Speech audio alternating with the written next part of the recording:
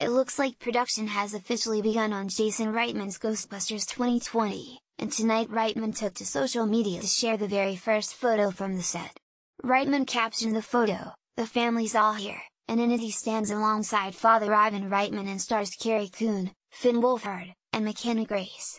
Earlier today, Reitman had shared a photo of the Octo-1 looking pretty beat up here in 2019, and you can check out that photo below along with tonight's new shot.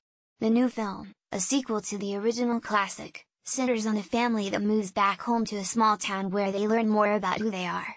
Celeste O'Connor and Logan Kim will also star in the new movie. Ghostbusters will return to theaters on July 10, 2020,